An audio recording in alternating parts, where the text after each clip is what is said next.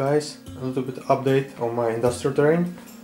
As you can see, since my last video I already did some a big amount of work, and from my last video you already saw that I finished the barrels, but I also made these kind of pieces from a Coca-Cola Sprite cans. You basically can use any cans, and what I did is I just glued it on some styrofoam, added this metal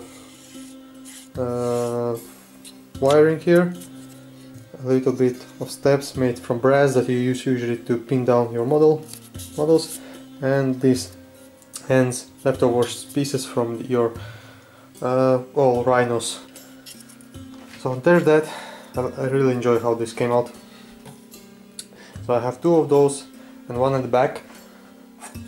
The one on the back is more... You remember the two cans that I glued together? I basically separated them, did some testing.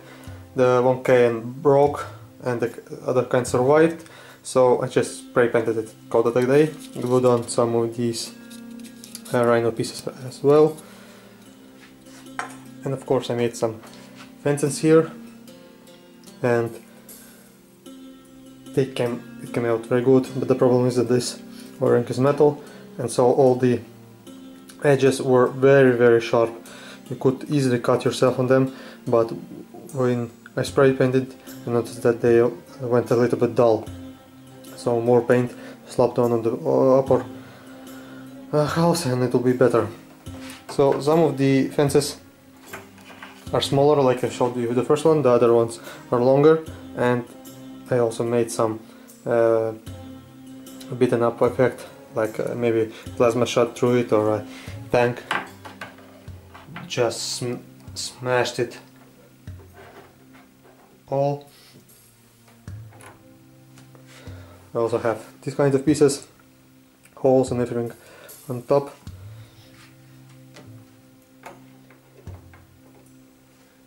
So basically a different kind of variety. Didn't do any more work on this. Actually, I don't know if you remember if it was shown in the last video, but I added this marbles on top, and those will be my light effects for the landing pad. But other than that, guys, there's nothing more to show you. Everything is primed, everything is ready to paint. When it's ready and I put my jungle terrain around it, it will be better. The only thing I can do is set up some models to show you how it will look.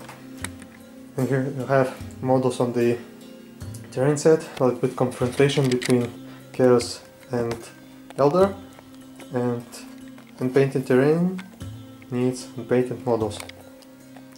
When you have painted terrain, you need painted models. So that's it for this little update.